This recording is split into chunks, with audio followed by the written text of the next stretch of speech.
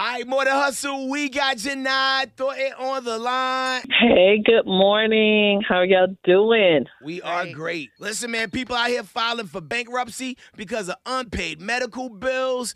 And listen, a lot of people have been sick in these last couple of years. So we definitely been seeing that uptick happen. So listen, Head Crack, you're right. You know, with inflation and everything going on right now, people are like, how can we save some money on medical expenses? So let's jump into it. We can talk about everything from prescriptions, contacts, glasses, whatever people need to know about. Okay, so if people want to save money, since you said glasses and contacts, what are some of the best places to buy those? Which is funny, the number one leader for saving money on glasses and contacts happens to be Costco. Head Crack is like their number one promoter, and now you're number two. I kind of want to be their version of Progressive Flow. Like, they don't have a mascot. They need one. I could be that guy. Yeah. I live there. I know it. But if you're trying to save money on contact lenses, you can go to a place called Contact Lens King, lens.com, and also Costco. And again, for glasses, go to Costco. And one of my favorites is Warby Parker. How do you shop around for, like, the best price on medical procedures or, like, medical supplies? A lot of people don't realize that shopping around before you get a medical procedure done is really a good idea. I mean, obviously, it's not just about price. Clearly, you want to be dealing with somebody reputable, but you need to have a full financial conversation before you get the procedure done. Obviously, you want to start with whoever's in your network first, and then you want to begin to start contacting some other doctors as well.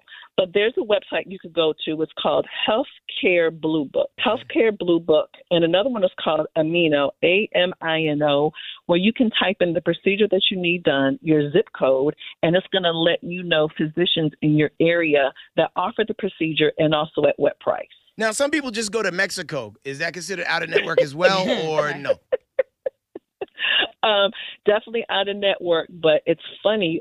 People who I know who live in Texas in particular absolutely are going over the border, particularly for dental procedures. Some of y'all coming back with animal teeth. I see it. Yeah. I know girls that go for Botox. I'm like, I hope one half of their face don't be lifted higher than the other. So does medical debt impact your credit score differently than other debts?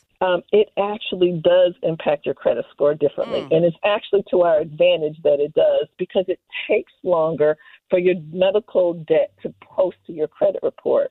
And part of the reason is it's giving us more time in order to work things out with our medical provider. You're normally given a 6-month grace period for medical debt. And that's with all 3 credit reporting agencies, Experian, TransUnion, and Equifax. So it normally won't take, again, 6 months before it's going to pop up again. So you can work things out with the hospital, your provider, to give you a chance to get on track. When they start sending them envelopes to your house that are a different color than the other ones. That green one. That green, that yellow, that pink, you know they've been looking for your ass. Yo. Well, I'm trying to figure out why you know about that. Because I've ignored quite a few bills in my day. You said.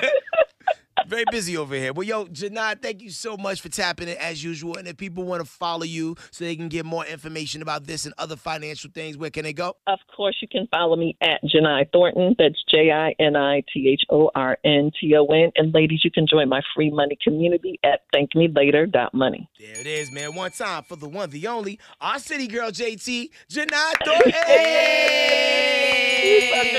Y'all have a great Monday. Y'all take care. You too. You too. We are the Morning Hustle.